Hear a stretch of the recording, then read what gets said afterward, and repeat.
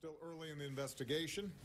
We know enough to say that this was an act of terror and an act of hate. Человеческая жизнь невероятно хрупка, и мы бессильны перед лицом случайностей. Автомобильные аварии, крушение самолетов,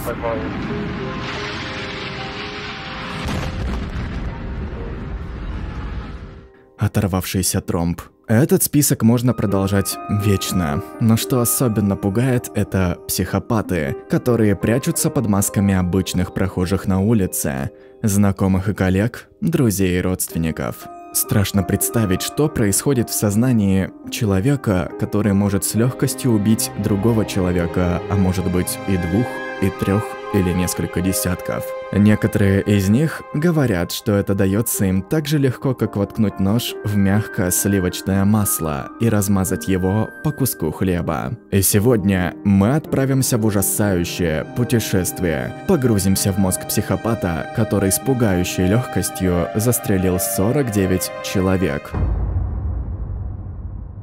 Представим, что мы находимся в ночном клубе. Играет громкая музыка, ослепляет стробоскоп, а вокруг танцуют люди. Если что-то пойдет не так, то не сразу поймешь. Так и случилось в одну из воскресных ночей, когда буквально за 20 минут жизни десятков людей оказались обречены. Спланировано или нет, но стрелку пошло на руку то, что посетители ночного клуба «Пульс» восприняли первые выстрелы за взрывы петард, спецэффекты и часть клубной музыки. К счастью, многие успели спастись. Но не всем так повезло. Что толкает людей на теракты? Террористы – это люди, которые утратили нормальный смысл жизни и пытаются найти его в фанатическом служении идеи. Средством воплощения этой идеи в жизни они считают теракт. В нашей истории терактом стало массовое убийство людей в Орландо в клубе «Пульс». И это был необычный ночной клуб. Стрелком был 29-летний Омар Матин, который имел неоднозначную репутацию, в том числе и благодаря семье. Не потому что он и его семья были мусульманами, далеко не все мусульмане, вопреки стереотипам, террористы. Но его отец неоднократно высказывал поддержку в интернете движению «Талибан». Да и сам Омар делал резкие комментарии в адрес коллег, намекая на свои связи с террористами. Но тогда, еще за 3 года до теракта, силовики не нашли связи мужчины с террористами.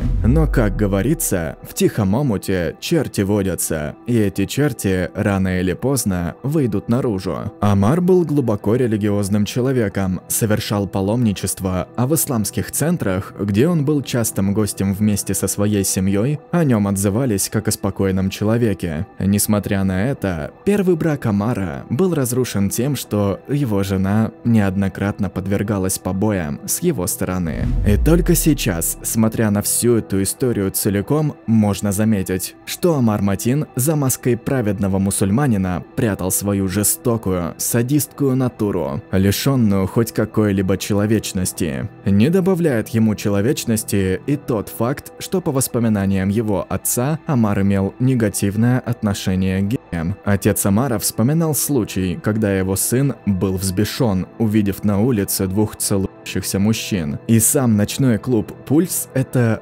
гей-клуб. Первоначально Омар Матин начал стрельбу рядом со зданием клуба. И все было бы не так трагично, если бы находившийся в этот момент поблизости полицейский, открывший огонь по стрелку, смог остановить его. Но все произошло так, как произошло. Омар ворвался внутрь клуба, где в тот момент было около 320 посетителей, и открыл огонь по беззащитным людям. Как я говорил до этого, было это в планах или нет, но посетители перепутали первые выстрелы убийцы с музыкой и спецэффектами. Поэтому в результате стрельбы погибло 49 человек и 53 получили ранения. Но, к счастью, многие успели выбежать из здания, а еще десятки людей были спасены призывом в Facebook выбираться из клуба и бежать. И примерно через 20 минут стрельба закончилась, и началось самое интересное. Почему Омар Матин выбрал для теракта именно этот клуб? Существует 2 теории, и обе, как по мне, имеют право на жизнь.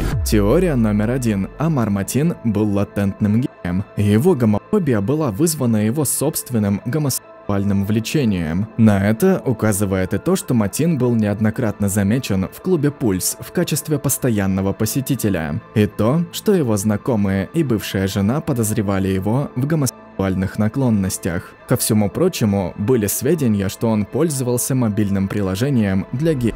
Теория номер 2. Омар Матин совершил теракт, чтобы Америка перестала бомбить его страну. И действительно, согласно расшифровкам разговоров Матина со службой 911, куда он звонил во время нападения, он требовал прекращения бомбардировок Сирии и Ирака. Несмотря на то, что обе теории жизнеспособны, мне все равно не удается понять, как можно взять в руки оружие и пойти убивать людей. Что касаемо первой теории, Омар был взрослым человеком. Даже если он не принимал ни себя, ни свою ориентацию, у него давно должно было сформироваться критическое мышление, благодаря которому он мог понять, что он ненавидит геев не потому, что они плохие, а потому что он ненавидит себя. Но он отправился убивать других людей, несмотря на то, что проблема была в нем. А что касаемо второй теории, насилие всегда порождает насилие. И как можно остановить войну, убивая и захватывая в заложники мирных людей? По моим наблюдениям, такое лишь обостряет конфликт. И да,